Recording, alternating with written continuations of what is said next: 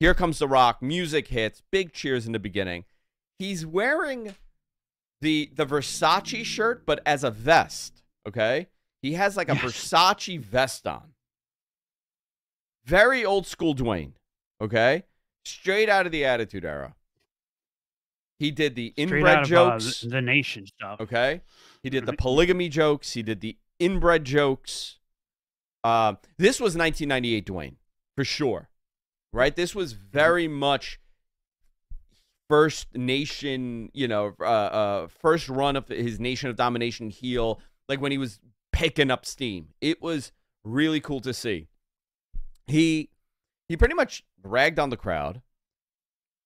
He blamed everyone for ruining the main event of WrestleMania because of the Cody stuff. He also ignored Royal Rumble win and said Cody has his chance and he lost, which I don't know what that means. Oh, I guess because he lost the first time. Yeah. So people didn't take this right.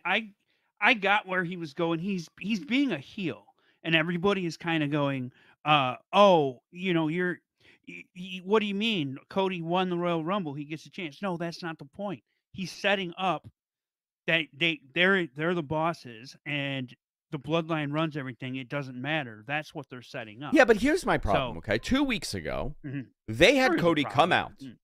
2 weeks ago, and I get that there's more to the story, right? Anytime I speak to somebody from WWE, from creative, from anywhere, there's another layer is going to come out. Everybody's very tight-lipped, and everybody's saying, let the story tell itself. Great, fine, I believe you, because I think the story has been doing well the last couple of years.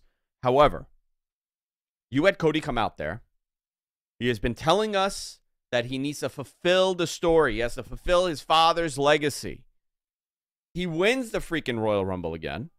And then goes out there the following week, and he's like, oh, by the way, I'm not challenging you. It's not my time. It's Dwayne's time to beat you.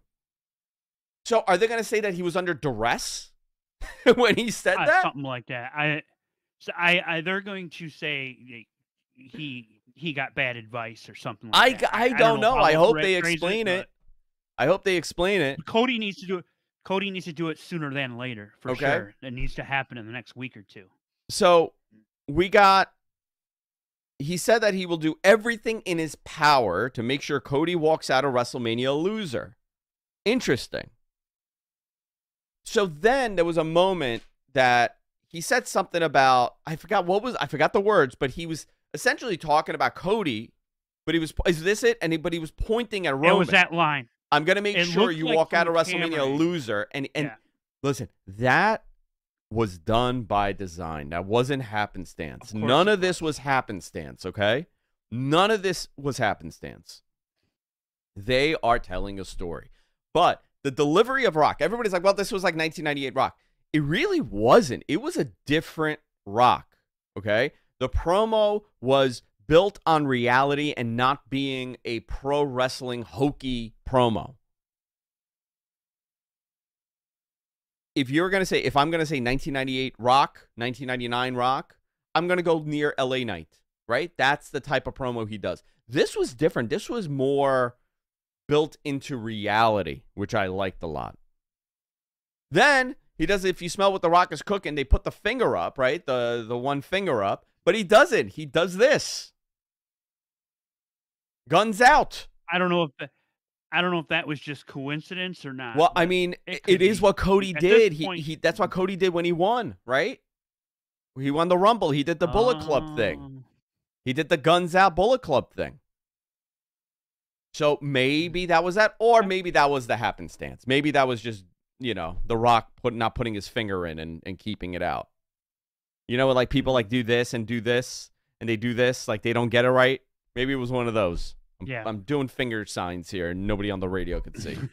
So sorry, guys. I forgot where I am. So I add something? Yeah. Add something. I'm sorry. So one thing I noticed is I know you liked it because your generation where you grew up with, this was your viewing pleasure. When Attitude Era Rock was your jam. You grew up on this. Yeah.